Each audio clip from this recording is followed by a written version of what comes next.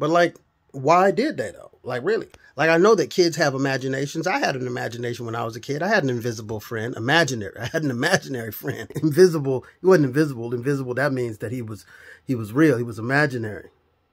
But even my imaginary friend was like something that I conceived. Like Santa Claus. Santa Claus. I believed in Santa Claus, but I had an idea of what Santa Claus looked like. So if I did catch him, I wouldn't be shocked. I knew what it was supposed to be like. But just like a random ass 6-foot talking cat just on my porch, I don't know. I'm gonna be honest with you. The first question I'm gonna have is what's in your hat, dog? That is comically large. What's under the hat? Like, there's a reason for that hat to be that goddamn big.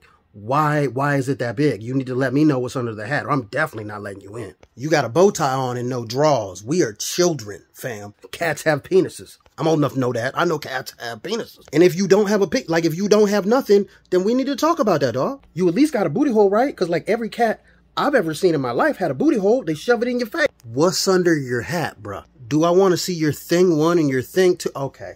I'm calling the police. I know 911, fam. Just take off the hat. I'll let you come in. Just like take off the hat. That's all I'm saying. Doesn't look like there's anything in this thing. But why is it so big?